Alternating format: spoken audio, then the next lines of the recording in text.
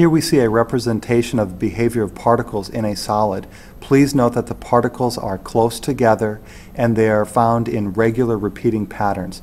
The particles themselves are not moving in relationship to each other.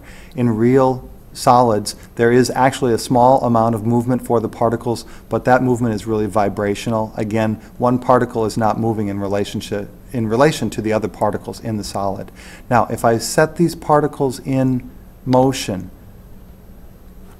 what we would be doing here is adding heat energy to a solid material. As the particles are freed to move around, now what we're looking at is particles still packed closely together, but because they're free to move, they're now demonstrating the behavior of a liquid.